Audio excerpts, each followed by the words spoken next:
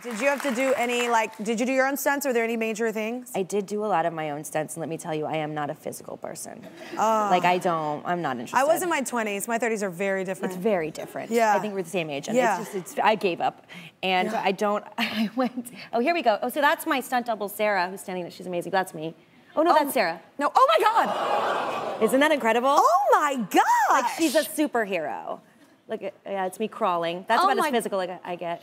Yeah. Gosh, honest to God, that would have scared me to have to play you. Because I know it's not real, but that would have still scared me. Yeah. People dragging me down a hallway. Yeah, we are very different, Elizabeth. I did have the thought when I got to, we shot it in Australia, and I had the thought when I got there and we started meeting about the stunts, and I started practicing, because we did a lot of practicing. I was like, I really should have gone to the gym.